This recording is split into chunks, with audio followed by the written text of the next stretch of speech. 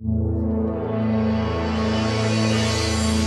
are you doing, sir? I am very good. I am happy. I am in the middle of shooting, which is great. We were shooting in Spain, in Valencia, which was very nice. I had lovely rices and wine over the weekends.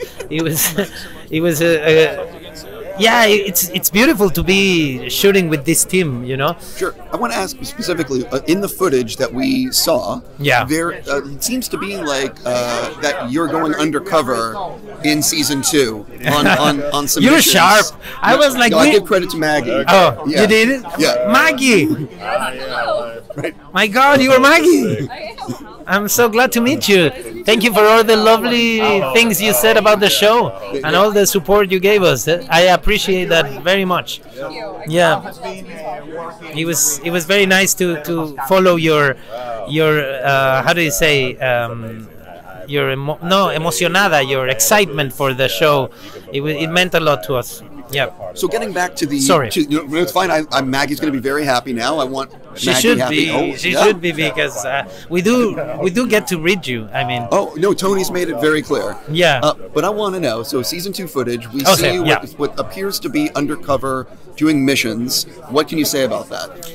Yes, I mean, the first season ends with a guy saying, "Okay, kill me or take me in." But he doesn't know what he's getting into. No, he doesn't speak the language, and now it's about becoming a spy. You know, we have to get to the point where he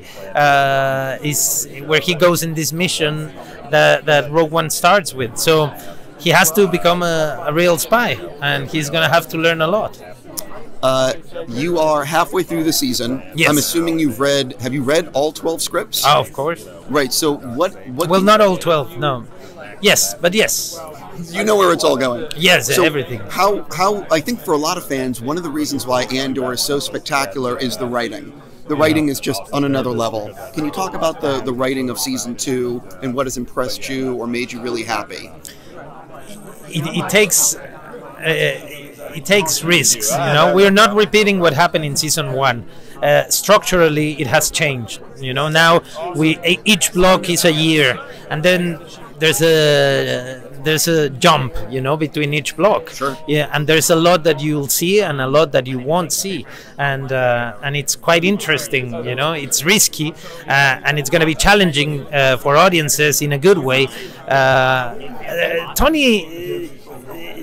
Tony keeps raising the bar, you know, and that's the beautiful thing of working with someone that cares so much about what he does.